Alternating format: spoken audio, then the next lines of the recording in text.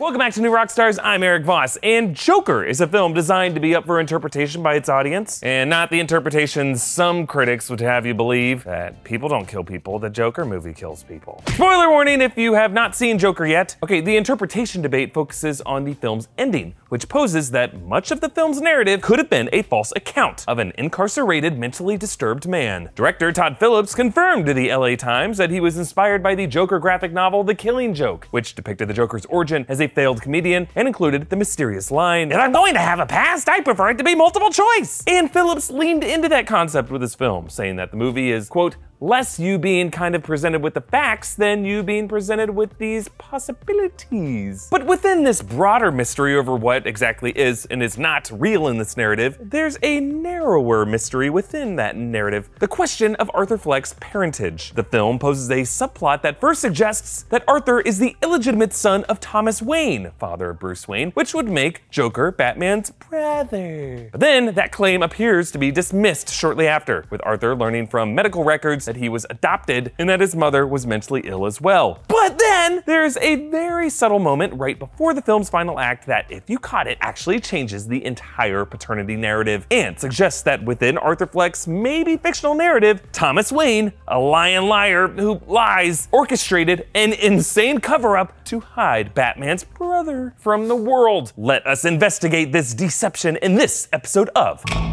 Total Conspiracy. And before I dive into this conspiracy, if you plan to attend LA Comic-Con, the hosts of New Rockstars will be hosting a panel there Saturday, October 12th at 3 p.m. Come meet us there and ask us all your deeper questions and see how deep this conspiracy rabbit hole can go. Okay, early in the Joker film, Arthur's mother, Penny Fleck, a former employee of Thomas Wayne, mentions having written letters to Thomas that he will not answer. Later, Arthur reads one of those letters and sees that she wrote to Thomas saying Arthur was his son, and that she and Thomas had an affair, and that Arthur was a product of that. But when Arthur visits the Wayne estate and gives young Batman a taste for clown fingers, younger Alfred Pennyworth comes out of the gate and denies that there was ever any affair. But if you'll notice, when Alfred approaches Arthur, he says in so many words, "Oh, you're her son." It suggests that he's at least vaguely familiar with Penny Fleck, and likely that he has read some of those letters, and that maybe even he could be involved somehow.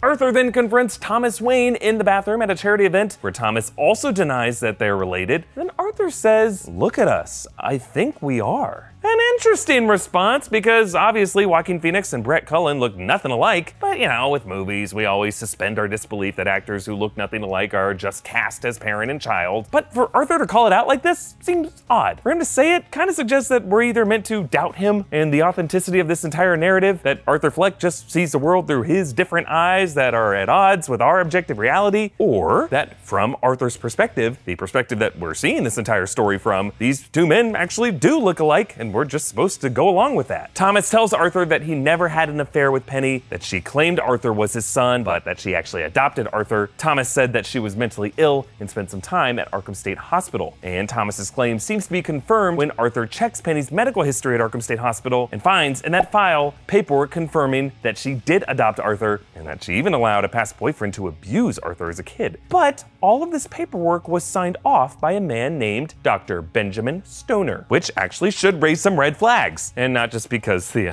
name itself, Benjamin. I'm going to explain why this name is so important, but before I continue, huge thanks to Cove Audio for sponsoring this episode. So I've been using Cove's commuter Bluetooth speaker, and I freaking love it. Just listen to how loud it can get.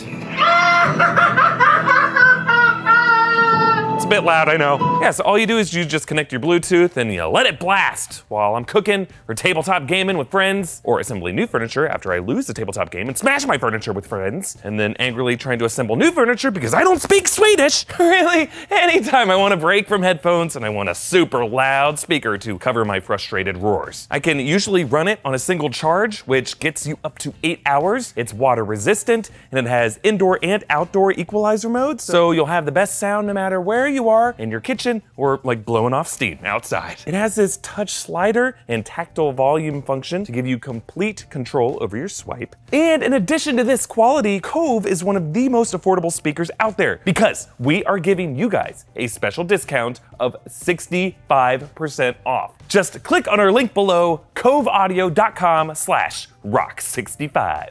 Okay, Dr. Benjamin Stoner is an actual character from the DC Comics, the former head psychiatrist at Arkham Asylum, who later becomes the villain Anti-Fate, battling the DC hero Dr. Fate. So Benjamin Stoner is a lesser-known DC villain, but he is not a good guy. Now, while I don't think this Joker film is setting up a Dr. Fate spinoff, I do think the negative connotation around Benjamin Stoner, combined with Thomas Wayne's political aspirations and elitism, and the way he looks down on the working class, are more than enough to call into question the authenticity of these medical reports. Thomas Wayne's historical past is that of a career physician. With this man's immense wealth, his resources, his connections with powerful figures and medical professionals, how hard would it really be for him to falsify medical reports to cover up a scandal, especially with the help of a body man who used to work for British intelligence? And then, if this isn't enough, right as the movie transitions into its third act, after Arthur kills his mother, he sits in their apartment and finds an old photograph of her. On the back is a written message: "Love your smile, T. W. Holy shit, Arthur's father is Tiger Woods! Now, seriously, though, if Thomas Wayne truly had no relationship with Penny Fleck, this probably wouldn't exist, right? And if this movie wanted us to think that the medical history it previously presented about Penny was the real truth, it definitely would not show us this disputing evidence. So this is designed to call into question everything we have just been told about Thomas Wayne. And the fact that this love note was, quote, "love your smile," is even more on the nose. Arthur's whole identity is based around his smile and his laugh. This moment is meant to suggest to us that that smile was inherited from one man in particular. But whatever answer Thomas Wayne gets from Maury Povich, this film's whole narrative is unreliable. Arthur Fleck's final scene in the mental ward matches the setting from the flashback earlier in the film when he pounded his head against a wall. His hair in that final scene doesn't appear to have green dye in it, when we definitely saw him dye his hair green earlier. His relationship with Sophie was all imaginary. His early appearance in the studio audience of Live with Murray Franklin was a flight of fancy. Some have even pointed out that all the clocks in the movie are at the time 11:11, the time one traditionally makes a wish, suggesting this is all his dream backstory, or that this movie is somehow connected to Jordan Peele's Us. Now that's gonna be a total conspiracy. So why does this question of Thomas Wayne's paternity even matter if this is all fictional anyway? Well, the fact that Arthur could conceive this drama as part of his fantasy gives us insight into this Joker's mind. People who believe in conspiracy type thinking don't find their truth in the simplest explanation of events. Their truth is always more complicated, dramatic, filled with deception and cover-ups. They cannot embrace a boring reality. So naturally, when Arthur Fleck is posed to tell one of the narratives of his multiple choice backstory, it makes sense that his dream scenario would be that his insanity could have been inherited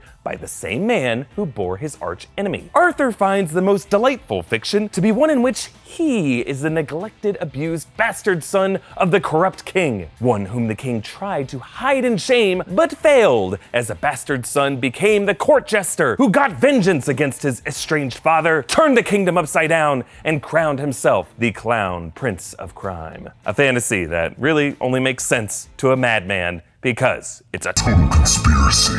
Comment down below with your thoughts on this. Follow me on Instagram and Twitter at Erik Voss, and subscribe to New Rockstars for more total conspiracy investigations. Thank you for watching, and you know, there probably are a few kids out there wondering if Tiger Woods is their dad.